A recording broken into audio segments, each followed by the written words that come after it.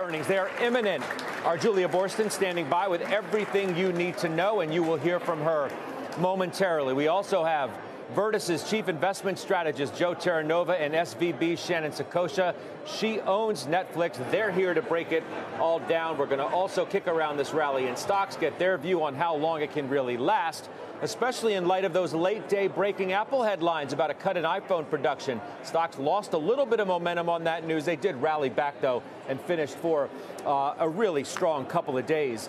So, Shan, we're waiting on Netflix, and the numbers are crossing as we speak. We can pop up the stock, and we'll show you that. And I said our expert, Julia Boorstin, is going through this. We're going to have all the analysis on the other side. And you can see it looks to be an initial move higher in the OT. But what do you want to hear?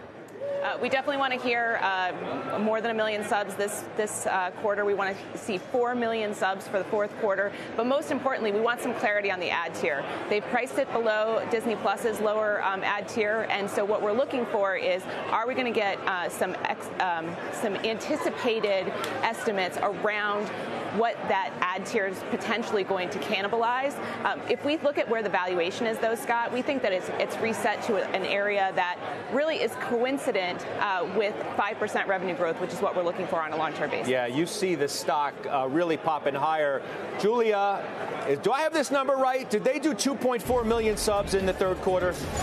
Yeah, so that was the key thing here. Netflix beating on the top and bottom line. But before I get to the earnings and revenue numbers, we need to look at the paid net additions. The company adding 2.4 million streaming paid net additions. That's versus expectations of the addition of about 1 million. They had been guiding to 1 million. The guidance also better than anticipated. Netflix guiding to the addition of 4.5 million paid subscribers in the fourth quarter. Analysts have been looking for around 4 million, so better than expected as well. And the company beating estimates on the top and bottom line with earnings of $3.10 versus the $2.13 estimated, and revenues of $7.93 billion, a hair ahead of the $7.84 billion estimated. We see the stock is up about 8% on that news. So really want to dig in here to this report and figure out what those factors are that are causing a rebound to growth. Because remember, Scott, Netflix lost about 1.2 million subscribers between the first and second quarter. Now they're showing they're returning to growth. We'll be back in a bit with more.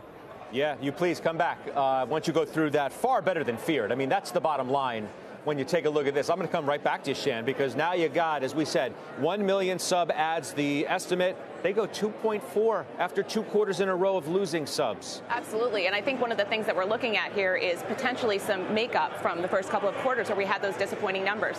Most importantly, if you look at 2023 and you look at the potential for free cash flow generation in this stock, you're going to be able to drive some earnings. We might have a little bit of headwind in terms of margin because they have a growing and important international business.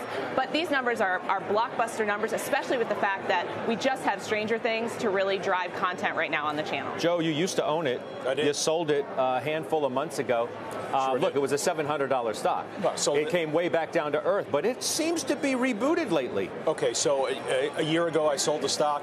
What's great about this earnings report is, number one, it's a return to growth. They're able to overcome the currency headwind, and I think there's a significant currency headwind for Netflix to the degree of nearly $1 billion. But what I like about this is now the technical setup, because now you're finally getting back into that price gap. Remember, the April earnings report was brutal. You had the stock decline from $330 down to $250, and it kind of wallowed at the bottom of the bathtub below $250 since then. We made the low in May. Now you're finally getting a little bit of a technical breakout. This is a stock that you want to buy on strength. This is a stock that you want to see the growth returns, the technical momentum returns. That's when you buy it, and I would be inclined to do so. I just need to hear on the conference call that we've got a little bit of confidence looking forward here. Oh, I mean, they're going to tell you what they're saying here thus far is they think they're on a path of re-accelerated growth. And Julia, I'll come back to you. Interesting, they added customers in every region, and the majority of those new customers came from Asia. What more do you see? Yeah, I mean, also interesting here that the revenue forecast and the subscriber forecast is not based on the addition of this new ad-supported service. They say that the paid net ads of that 4.5 million number assumes that they experience usual seasonality and also the impact of the strong content slate. They also talk about macroeconomic weakness and less than normal visibility. They also, here in the letter, talk about foreign exchange headwinds. But they say, while we're very optimistic about our new advertising business, we do not expect a material contribution in Q4 2022 as we are launching our Basic with Ads plan intra-quarter and anticipate growing our membership in that plan gradually over time. So they're making clear that that's not what's driving the better than expected forecast. And they say they want to give their prospective new members more choice, not switch members off their current plans. And members who don't want to change will remain on their current plan without ads at the current price. So that is really making it clear here that they're trying to add more subscribers rather than to use this service to minimize churn. One other interesting thing here, I just want to point out that they throw a little bit of shade at their rivals.